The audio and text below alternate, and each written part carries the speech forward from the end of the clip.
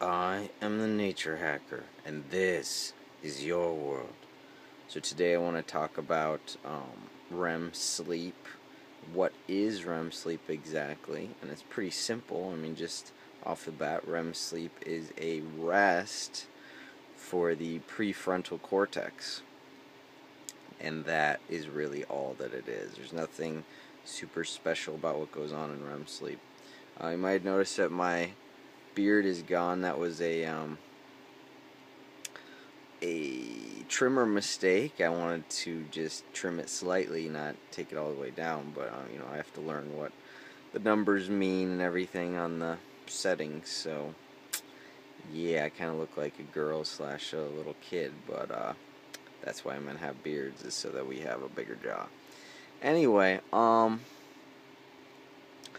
REM sleep. So it's always been a big mystery. We all know that REM sleep is very important for health and everything, and mental health especially. And we didn't know, the thought is, what does REM sleep do, or what happens to the brain in REM sleep? As far as what is done in REM sleep in the brain that makes us more creative and things like that. But it turns out it's not anything that's done in REM sleep. It's not that anything happens in REM sleep. It's actually that the brain actually gets to rest in REM sleep. So that's what's happening, is the brain is actually resting, and it's this frontal part, this frontal part of the brain, this frontal part here, that rests during REM sleep, the part that is the executive function. And the way that I found this out was, I was having a dream recently, just within the last hour. I was having a dream, and I woke up, and I looked at something on my ceiling. I woke up and looked at it, and it just meant nothing to me. I didn't know what it was. It was just,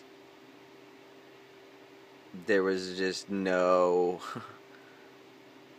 I couldn't tell what it was at all. I saw it, but it wasn't ringing a bell. I didn't recognize it.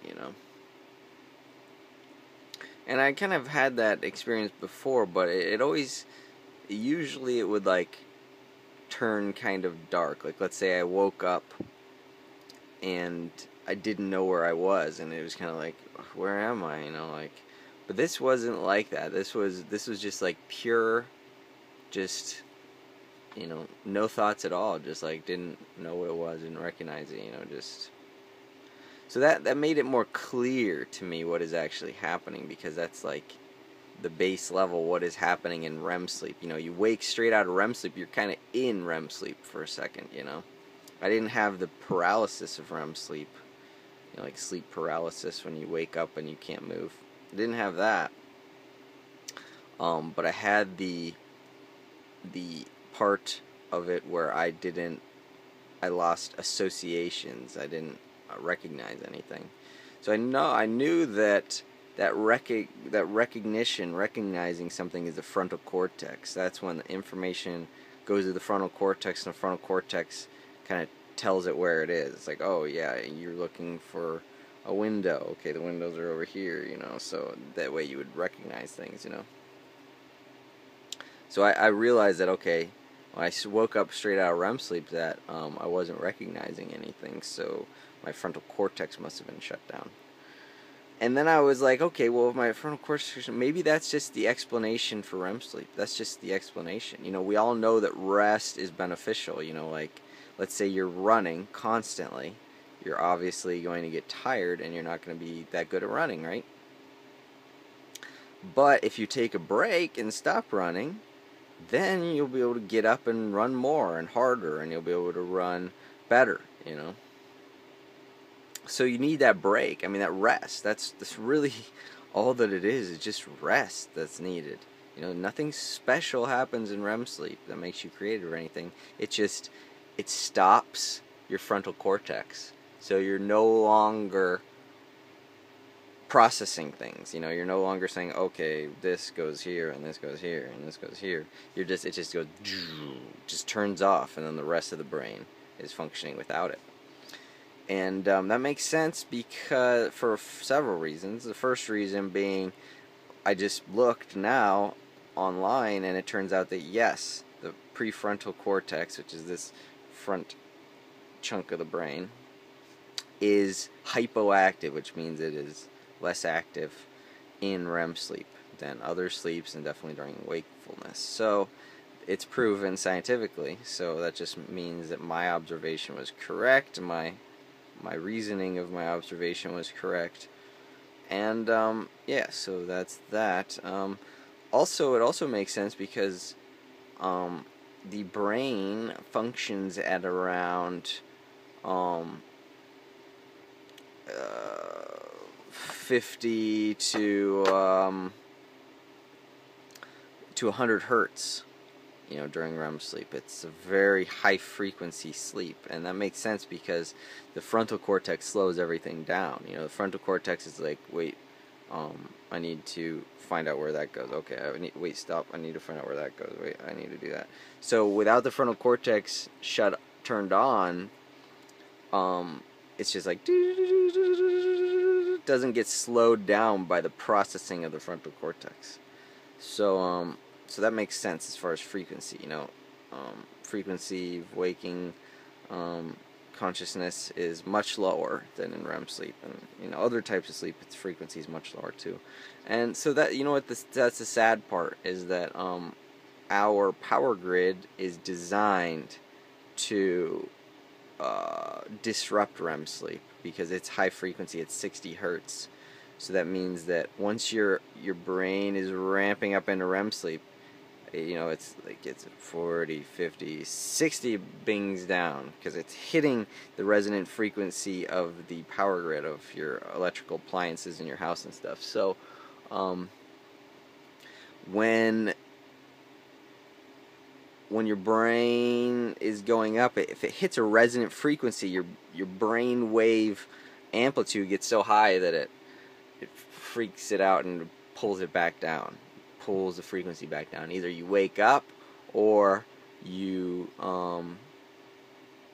just go to a lower stage of sleep.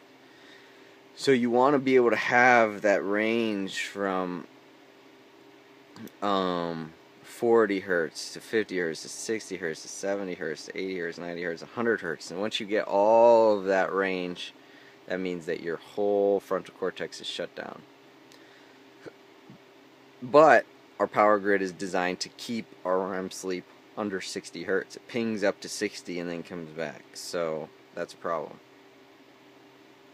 So the key is, to unplug your house, basically, to shut off circuit breakers and stuff while you're trying to sleep. That way you don't get hit with that hertz. And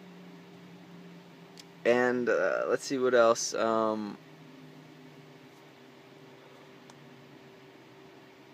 Other countries are like 50 hertz, so they can't even get up to 50. It's like ping, ping, ping, ping, ping. And in America, we get up to 60, so we get a little more. And that's probably why we're more creative on a whole in America, is because we can get up a higher frequency of REM sleep without getting hit by the electrical grid. So that's that. REM sleep is no mystery. It's just rest for the frontal cortex. I have, I did a sleep study at one point. I had very little REM sleep, and that would make sense because I had my executive function was struggling, like decision making, prioritization, all that stuff was struggling, which makes sense because my frontal cortex was just always going. It just was never resting, so now hopefully I'm getting more REM sleep, so getting better at executive functions. So that's about it. I don't know what else to say. Oh yeah, well, other than the conspiracy that the electrical grid is designed to make a REM sleep go away. Coffee makes hyper activates the frontal cortex. Our frontal cortex is being bombarded by a lack of REM sleep and by juicing it up with like coffee and stuff. So the drug of America's Soma, coffee. So yeah, so that's why everybody's so dumbed down, why everybody is so burnt out, why everybody's just like sheep, like believing the government and all that. I mean, then that's designed, they'll keep that frontal cortex activated so that, they can control the population. They can get as much work as possible out of you, and they can tell you what to do, and you're not going to have any better ideas. So you're just going to slave away for the system, do whatever they want, and never question it. So that is the truth. I am the nature hacker. Go do work.